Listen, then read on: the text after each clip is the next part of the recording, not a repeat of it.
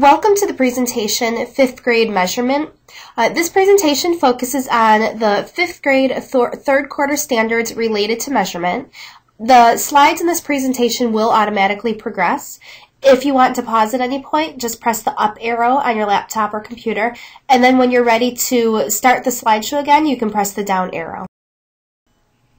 The expected outcomes for this presentation are to use content from the unpacking document to really dig into these standards and what they're asking us to do.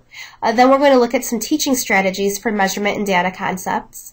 And then also we're going to look at fraction concepts. I wanted to really have some time to discuss how we can build fractions into everything that we do related to measurement in 5th grade.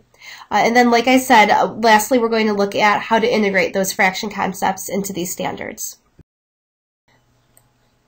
So right off the bat, before we go into measurement, I wanted to review some fractions concepts. The reason for this is so that when we talk about the measurement standards, we can be thinking about how we can build these fractions concepts into the measurement standards.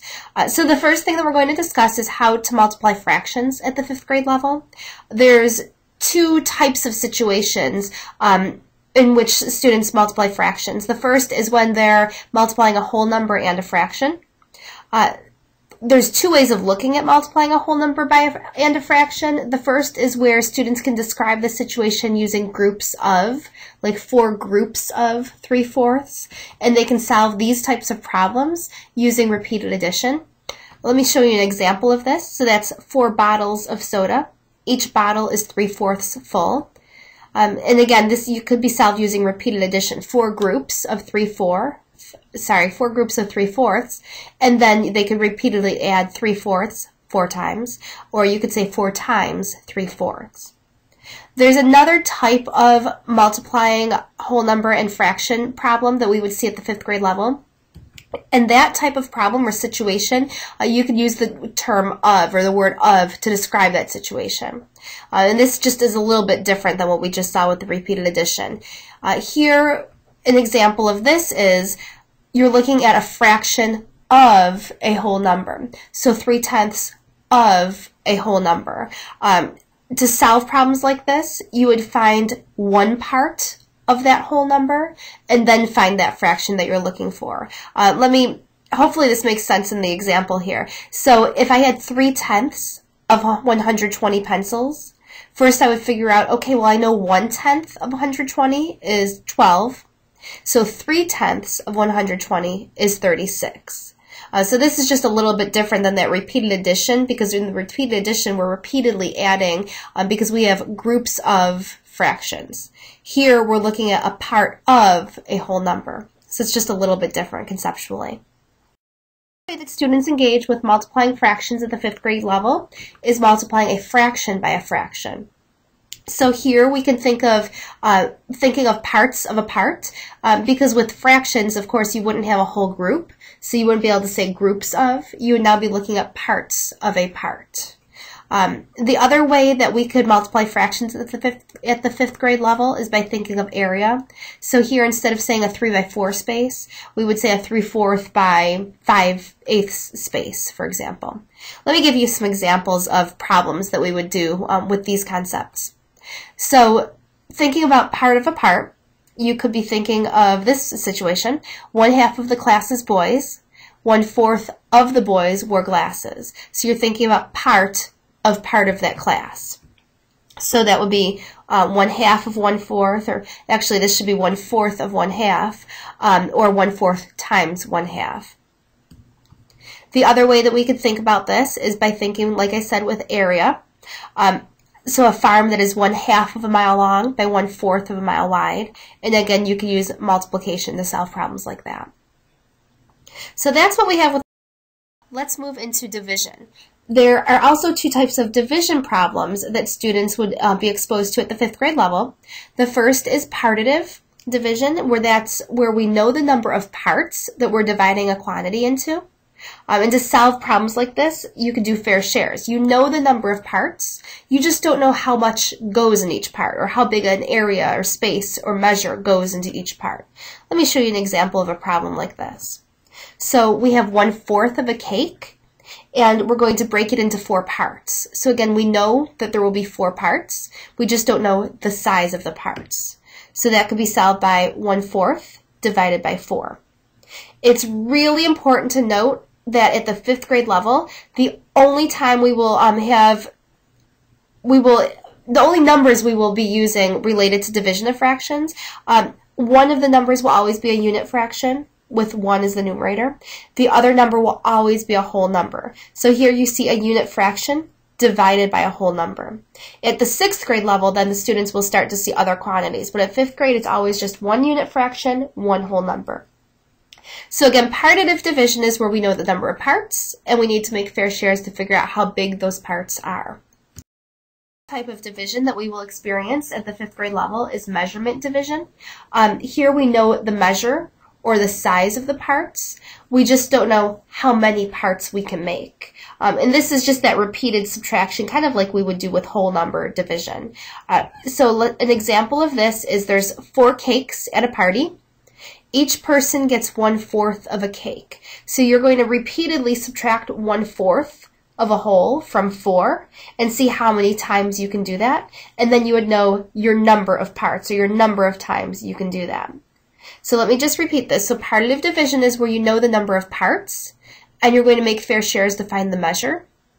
Measurement division is where you know the size or the measure of the parts, but you don't know how many times you can take away that part, so you would be using repeated subtraction. A brief overview of division of fractions and multiplication of fractions, and now we're going to get into our measurement and data standards. There's 2 parts up to the 3rd quarter related to measurement and data. The first part we're looking at right here on our screen. It's weeks 4 through 6, and here the students have 2 standards. The first one is those measurement conversions, and then the second part of this section is making line plots by taking measurement data and plotting it onto a line plot. That standard's a bit tricky. People have a lot of questions about that one. We're going to start by talking about conversions, and then we will go ahead and move into line plots. Before we jump into looking at those measurement standards, I really just wanted to focus on this chart just for a second to draw attention to a couple things. The state has identified 3 major areas of 5th grade math, which are numbers and operations, and actually that could be considered 2 areas because that includes place value and number operations. Then the second major area is fractions, and the third major area is volume. Please note that volume is the only major work of the grade that's related to measurement. So the standards that we're going to start off talking about, those measurement conversions, that measurement conversion standard, and then that line plot standard, they are not major areas of the grade. And since DPI takes this heavily into consideration when determining those EOG items, chances are that most of this 10 to 15% of the tests here will be on volume. To prove that point, I went on to the released EOG items and I looked at the released test. Over half of the questions from the measurement and data section were on volume. There was only 1 item for measurement conversions. There was 1 item related to line plots, and then there was 1 other item. I can't really remember what that one addressed. So my biggest suggestion when looking at this is a great time in this measurement section to figure out ways to embed place value, to embed operating on numbers, and to embed those fractions concepts. In fact, when I was looking at the released test, that's exactly what DPI did in those released items. Let's go ahead and just take a look at one quick example of released items. So this is actually a measurement conversions item. This was the only measurement conversion item on the 5th grade released EOG. And you'll notice that at first glance you might think that it was actually a fractions item. And the problem just asks, Jennifer needs to buy nuts. She has enough money to buy 20 ounces. She puts 1.5 pounds of nuts into a bag. How many ounces does she need to remove to have 20 ounces in the bag? So you're doing a little bit with fractions, but you're also working with conversions. We'll talk about some ways to build fractions into these standards a little bit later, but let's go ahead and get into our first standard, which is the measurement conversion. I wanted to start out by looking at 4MD1 from 4th grade because they also have a standard related to measurement conversions. Their standard, though, looks at if you have a larger unit, what is that in terms of the smaller unit? So it's almost like if you have, let me give you an example. If you have 1 foot, you know that that's 12 times as long as 1 inch. And if you have a 4-foot snake, that could be 48 inches. The big thing that students at the 4th grade level are doing is when they make these conversions, they're making tables and using the patterns that they're noticing in the tables to figure out those conversions. So they're not directly memorizing a procedure to convert, but they're looking for those patterns to help them convert. The units that they're converting are both metric and customary. The nice thing about this is those are the exact same units that you will be doing at the 5th grade level. Let's take a look at 5MD1. So 5MD1 states that you're going to convert among different sized standard measurement units within a single system. So that means metric to metric and then customary to customary. The next part of the standard is you're also going to solve multi-step real-world problems. So this standard that's a great time to focus on those number operations because you might multiply, divide, add, subtract. It's also a great time to focus on place value concepts because we will be converting between those metric units. And then it's also a nice time to focus on fractions as you are hitting those customary units. And again, we'll talk about how we can do this a little bit later on. A couple things to consider when teaching this conversions standard. You really want to begin your unit by reminding students that there are 2 different systems of measure. Students tend to forget that. You might also want to start by beginning your unit giving students an attribute and seeing how many different units they can brainstorm to measure that attribute.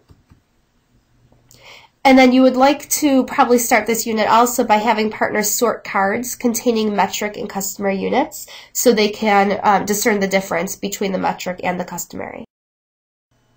Something else to consider, students typically confuse the terms attribute and unit, so you really want to spend some time addressing this confusion. We want to remind students that attributes are characteristics that we can measure. So example, length is an attribute, width, volume, and weight are all attributes. And then units are what we're actually using to measure those attributes. You're going to want to discuss this idea with the students. So what you could do is name an attribute and have students brainstorm all the different units that you could use to measure that attribute. Some more things to consider.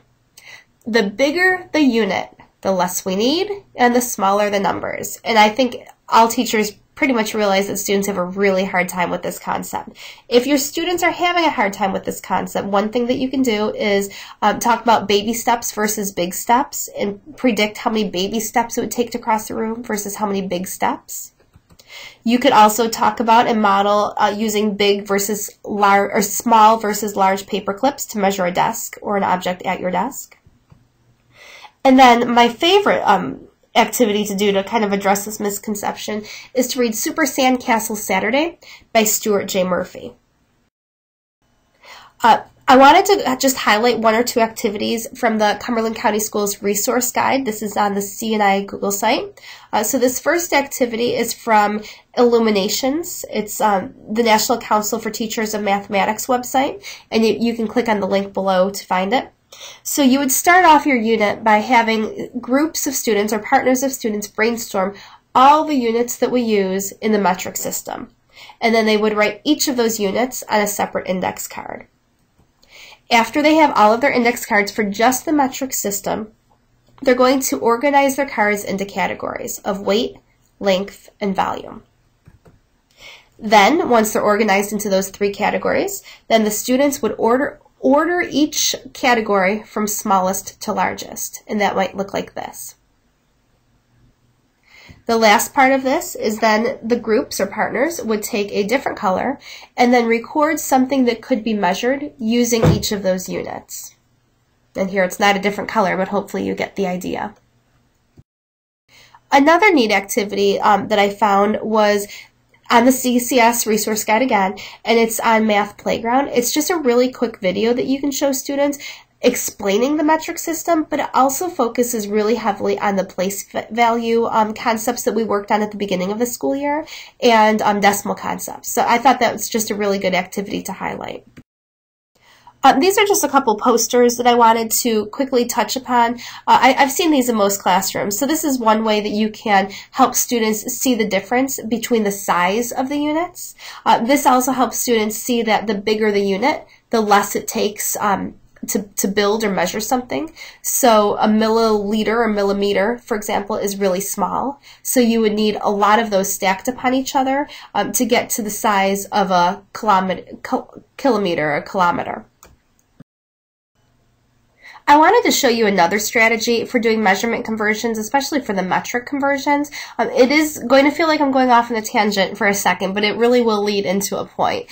So I was watching a TED video by Val Faulkner the other day. She teaches math at NC State pre-service teachers, and she was talking about the fact that kids have a really hard time understanding the magnitude or the quantity, the size of numbers. And it's a lot of times because we're just showing them you're shifting a decimal or a digit is moving from place to place, but they don't really feel that size of what it means.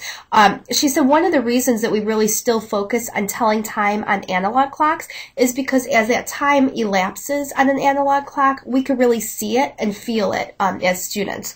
Versus if you're just looking at a digital clock, it doesn't have that feeling of time spanning. Let me show you an example of what that means. So here we have a sample of what a clock looks like, or almost what a round number line looks like. And each time we elapse an hour by the hand spinning around on the clock, we see that there's an hour elapsed. We feel that time going on. So for each circle that we complete, that's another hour elapsed. So 5 of these hours, let me get to 5. So here, 5 hours have now elapsed. So kids can actually feel that there's a difference between the 5 and the 5 hours that just elapsed versus that 5 and the 5-minute mark. You really want them to feel what this means. She was an EC teacher, and her students with exceptionalities grew exponentially because they could actually feel the magnitude or the quantity, the size of these numbers. Now let me show you what we could do on this kind of idea, but looking at the metric system. So again, this is just if students need an activity to be able to feel what's happening or understand what's happening as we move from centimeters to decimeters to meters. So you might start off giving students a game board that looks like this, have them roll a die and have them move their piece starting at 0, move their game piece around the full circle. Each time they complete a full circle, they'll have earned a decimeter. So they can really see that 1 decimeter is composed of 10 of those centimeters. And the goal could be to keep moving around the circle until we have completed 10 cycles and earned 10 decimeters, and then they could trade those in for a full meter. So they're really feeling the quantity, that magnitude of that meter size or even that liter size. And again, that's just if students need some sort of tangible piece to really understand what's happening as we're shifting between the units of a metric system. Here's an estimation activity. This one is related again to the conversions between units. This one is another metric conversion activity. This one is not on the CCS resource guide, but there is a link to it if you click on grade estimations. You will notice that when you click on this, it's actually a 4th grade resource, but it's from DPI's AIG department, and it really is a really good resource for 5th grade as well. So what we did here is, this is some teachers doing this activity with me, but I've done this activity with 4th and 5th grade students as well. We start off using boxes of spaghetti. Each group gets a box, and the students have to create a KW PL chart, I call it, because the P is writing a plan. We'll talk about that in a second. But the kids have to create a KW PL chart. And the first part is looking at their box of spaghetti and writing down everything they know, every mathematical piece of information they know about that box of spaghetti. So serving size, weight, the length, for example. Once they've done that, then I tell them the W. I tell them what I want to know about it. So what I want to know is if we were to take all of these noodles from this box of spaghetti, line them up end to end, about how long, how many meters long would that be? So the students, before they can even open up their box of spaghetti, they have the K, they have the W, now they have to have the P, the plan. How could I make this estimate? How could I make the estimate without actually having to sit down and figure out exactly this length? How could I avoid trying to line these noodles up end to end? So then after they make their plan, they execute their plan, and then under the L, they write down what they've learned. Here, a couple ideas where teachers were figuring out the length of just one serving, and then they multiplied by the number of servings to figure out about the length, the approximate estimation.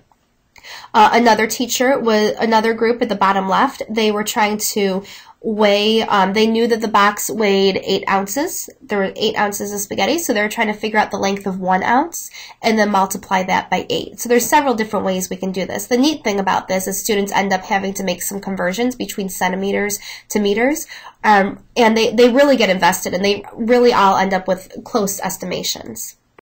This is just an example of what that KWPL chart looked like, and if you want, you could copy these slides for your students. I'll just skim through these quickly. Here's another activity for measurement conversions. This one is for customary conversions, and it's from the CCS resource guide. It's from illustrativemathematics.org. This is a great website because it has activities or tasks that are similar to our meaningful math tasks. This one addresses customary measurement, and I really like it because there's several different parts to it, and it builds in fractions as well. So the activity says that Wesley walked 11 miles in 4 hours. If he walked the same distance every hour, how far did he walk? But the students have to write their answers in 3 different ways. So A ends up being, there's a fractional amount in there because the students have to convert a little bit using fractions of miles. And then the second part is miles and feet, and then the third part is only feet. So we've talked a little bit about the importance of integrating fractions. I just wanted to touch on this a little bit more. As we do these measurement standards, it is absolutely essential to build in fractions. If you're only teaching fractions in 5th grade, at the time that it is allocated in isolation in the pacing or in the unit analysis, you are only teaching fractions for about 30% of the year. If you are embedding fractions into places where the EOG release test embedded them and into places where the unpacking document is suggesting we embed them, then you can teach fractions for over 60% of the year, which is huge because, again, we talk about how fractions is about 50% of the EOG. So let's talk about a couple suggestions for integrating fractions into the standard we just discussed. Here's an example. This is customary measurement, and I'm going to let you read through these at your own pace. So let me just click through the end of this slide. To pause the slide, just press the up arrow, and then when you're ready to continue on, you can press the down arrow. Here are a couple more ideas for integrating fractions. And again, those customary units are a great time for us to build those fractions in. Again, I'm going to show the problems. You can pause the slide by pressing the up arrow to read them. And then when you're ready to continue, you can press the down arrow.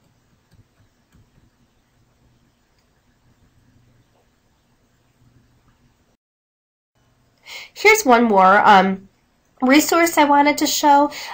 This resource I posted because a lot of teachers ask, well, I really want to spend some time reviewing. I don't have a lot of time to really dedicate to this unit, but I would like to spend some time doing maybe a warm-up in the morning or send some good homework home just for the kids as a quick review. So again, this resource isn't super rigorous, and it's not a really good teaching resource, but it is some good extra practice for the students. And that's Mr. Mafasoli's resources. So if you want to, you can take a minute to click on this, or we can progress to the next slide. So the next standard that we're looking at is 5MD2. This is our line plot standard. This standard asks students to create line plots after taking measurement data in fractions of a unit, like fractions of an inch, fractions of a foot, and then they would interpret the line plots and solve problems involving those line plots that they collected. One thing I really wanted to point out is that chances are when it comes to the EOG, not that the EOG is everything, but we want to think about how might this be assessed. When it comes to the EOG, chances are students will not be asked to make a line plot. They will be asked to interpret the data from a line plot. So we really want to spend a lot of time interpreting the data. So don't every day have students take measurement data or measure to take data and then create line plots. You want to really take a line plot the students created and spend several days solving problems related to that line plot. Let's take a look at one activity that you could do this with. So this activity right here is a really great activity to collect some really good data and then use that data over a day or two and really engage in operating on fractions to analyze that data. So the activity is comparing the size of cell phones to pocket sizes and telling the students, you really want to buy a cell phone and you need their help because you want to make sure that whatever cell phone you buy will fit into most of your pants pockets or your jacket pockets, any pocket that you might have, because that's how you carry your cell phone around. Usually when I start this activity, start this lesson, I start by showing the students kind of the history of how cell phones have changed over time and how they've gotten smaller and smaller, just to kind of set the stage and get students engaged. And if you click on the link at the top of this slide, it'll take you to a lesson plan that has that information, those pictures of how cell phones have changed over time. So then the first thing that you would do is talk about, now, if I want to make sure that my cell phone is going to fit in my pocket, what attribute are we going to be collecting data on here? Do we want to collect data on the height or the width or the weight? So the class will end up coming to the conclusion, well, let's collect data on the height to make sure it fits in your pocket. So then I would give students a whole bunch of data related to cell phones. And again, that data is going to be on this link if you click the link at the top of your page. I also put a copy of that data on the last slide of this presentation for you.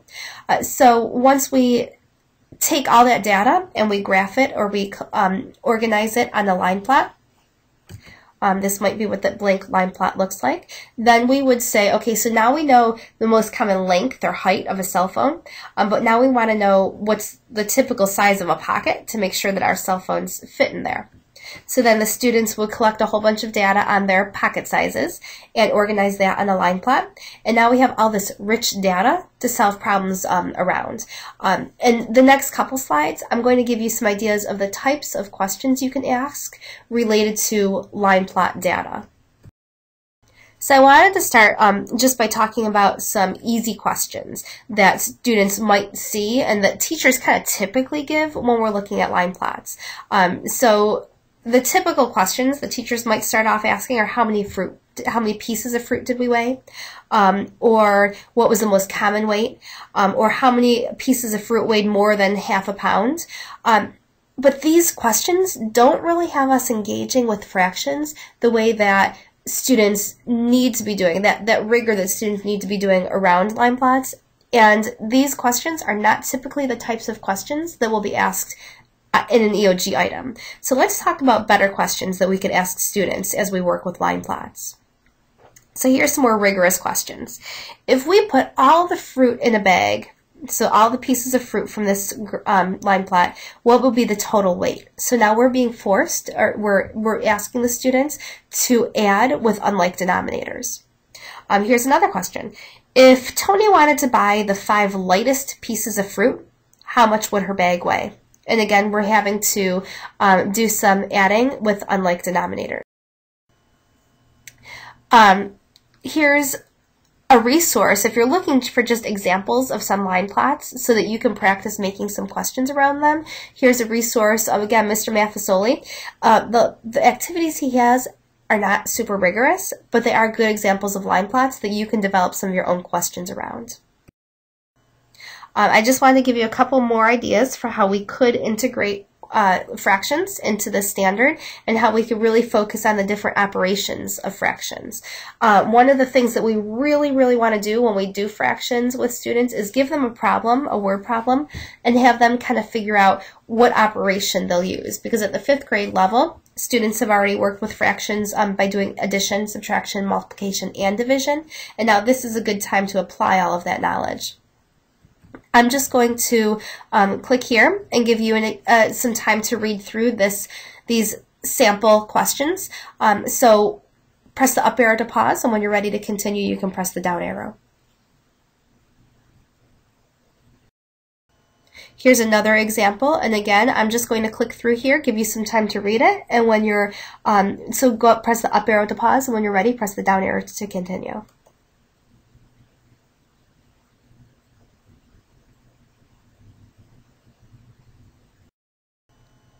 And again, one more example.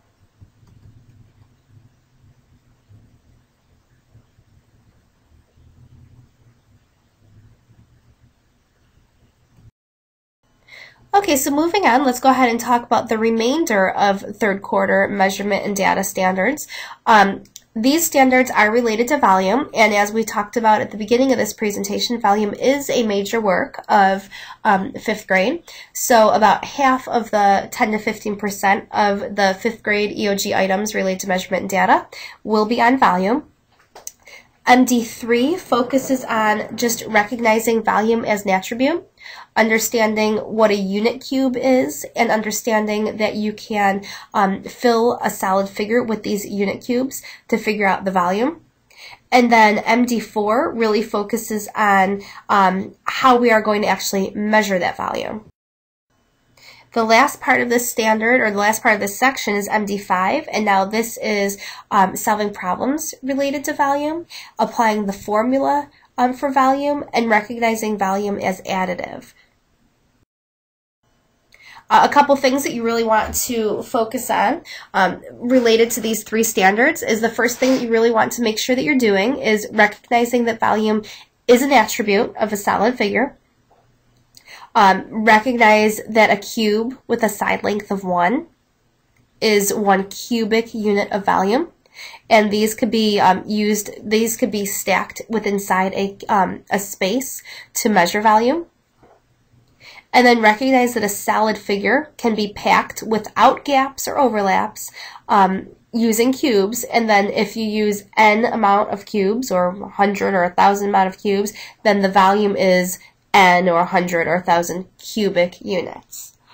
So once we understand that, we're also going to be measuring volume by counting these cubes.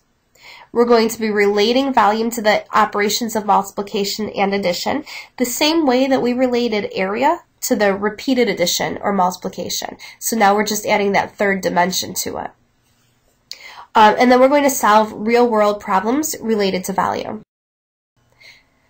Okay, so there's a couple more things that we need to do related to volume. This is a really dense couple standards. There's a lot to do related to this. We're going to have students find the volume of right rectangular prisms using whole numbered side lengths. So we're not going to engage with fractions here. So these are one set of standards that we would not be doing anything related to fractions. We're going to show that the volume is the same as it would be by multiplying the edge lengths. So we would practice packing a cube or a rectangular prism, and then we could find the volume a second time by multiplying the edge lengths, and that's how we're going to actually introduce that formula for volume. When you introduce formulas, the 6th grade teachers have requested that you really make an effort to make sure that students understand this is the formula that will only work with right rectangular prisms, because they're seeing that students are trying to apply this formula to any time we solve volume. The last thing that you want to do related to this set of standards is recognize that volume is additive, so you can repeatedly add the layers to find that whole volume. One example, or one thing I wanted to show you, was that if you only use the meaningful math tasks from this standard, you will have, or from this set of standards, you will have taught all of these things, all of these items that I just mentioned on the previous slides. So here you will notice, here's the first meaningful math task. If you teach this task using the teacher guide for the meaningful math task, you'll have taught all of the things that are in red on this slide. And what I just did was I took all of the bullets from the previous slide and I just listed them here. If you teach this second meaningful math task, you will have hit several more of the items or the bullets that we talked about previously. And then if you teach the last task, you will have ended up addressing every single one of the items that we need to address in this unit. So even if you're only just using those 3 meaningful math tasks, you will have addressed everything that you need to for this unit. One thing I really want to point out about the meaningful math tasks is they are not meant to be just the introduction to class. They are meant to be used throughout the entire lesson. So what you would do is you would introduce the meaningful math task, have students grapple with it, have students do a math talk, and then pick some of the teaching points or 1 or 2 of the teaching points from the teacher's guide to teach the remainder of that lesson. So everything is related then around that meaningful math task. I wanted to end today by just showing you one example of a released EOG item related to the volume standards. This item says that here's a figure, and it just wants you to find the volume of the figure. So it's pretty much straightforward, and it gets at that idea that you can find the volume is additive. You can find the volume of one part and then the volume of the other part, and then add the 2 parts together. That's all we have today for this session. I appreciate your time following through the whole session. I know this was a long one, and have a great day. Thank you.